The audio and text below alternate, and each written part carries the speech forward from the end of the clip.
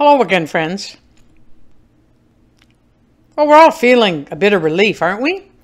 As we see people in Great Britain being vaccinated against the COVID-19 virus.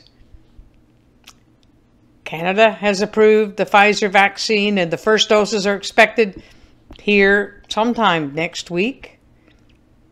And although 2 doses are the planned for regimen, it seems clear that there's quite a bit of protection after 14 days from just the first shot. Well, that's good news.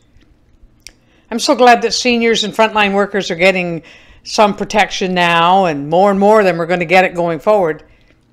And then the next layers, people of certain ages and down through different communities until all of us that want the vaccine can get it.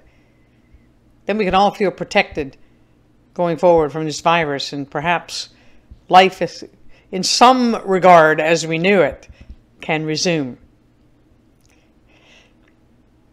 This all has me thinking today about protection. The Bible makes some pretty astounding statements about protection when it says, "When my spirit grows faint within me, it is you who watch over my way. You, Lord, will keep the needy safe and will protect us forever from the wicked." Well, I think we all have felt pretty vulnerable and needy during these long months of sickness and lockdown, isolation, uncertainty in this area and that. Today and every day, the good news is that God offers us protection. God offers Himself as a safe and sure place for us to find rest and security. This is how the Bible describes it. Many of us will know these familiar words. "Whoever dwells in the shelter of the Most High will rest in the shadow of the Almighty. I will say of the Lord, He is my refuge and my fortress, my God in whom I trust." If you say, "The Lord is my refuge," and you make the Most High your dwelling, no harm will overtake you. No disaster will come near your tent. And so that's what we want to pray into today.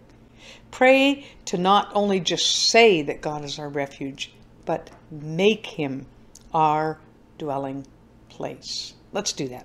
Heavenly Father, we come to you. We come to you in prayer because we know there's no other safe place to be today than to be close to you. Close enough to be even in your shadow, as these verses tell us. We thank you for being strong when we're weak.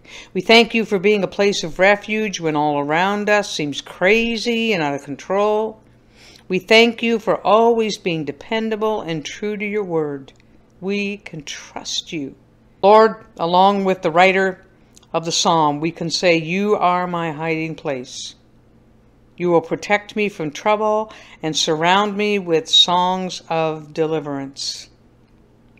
Lord, here we are again today because we need that safe refuge that you offer from everything that's going on around us.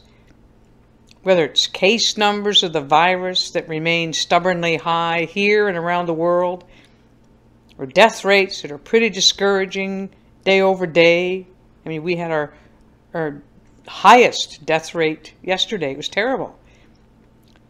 And whether it's perhaps the stress of wondering about loved ones and a variety of other unknowns in this pandemic season. Lord, we need refuge. We need a safe place. We need a secure place. And so that's what we're coming to you today to find. And Lord, we long for the security that finding refuge in you can bring. A security so deep and so steady that we can even sing for joy. Because in spite of our circumstances, we'll be okay. We won't necessarily have all the answers we know. We will still need to be living physically distant from others for a while, and that's not easy. But in our hearts, and in the deep places of our soul where we need contentment and rest, Lord, I know we'll find that when we lean on you and remember that you are surrounding us with love and protection. Lord, we just want to say again today, you are all we need. You will give us exactly what will help us have a good day today. And not just a day to get through, but a day that's meaningful, purposeful, and joyful. A day of blessing others and a day of being blessed and satisfied ourselves. And so, Lord, we just want to kind of sum up all our prayers with the wonderful words of assurance that we find in Psalm 121 when it says, I lift my eyes to the mountains. Where does my help come from? My help comes from the Lord, the maker of heaven and earth. Lord, you won't let our foot slip. You who watch over us, you won't slumber. Indeed, you who watch over us will neither slumber nor sleep. Lord, you watch over us.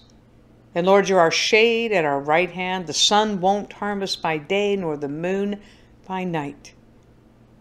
You, Lord, will keep us from all harm. You will watch over our life. You will watch over our coming and going, both now and forevermore. Oh, Lord, we take refuge.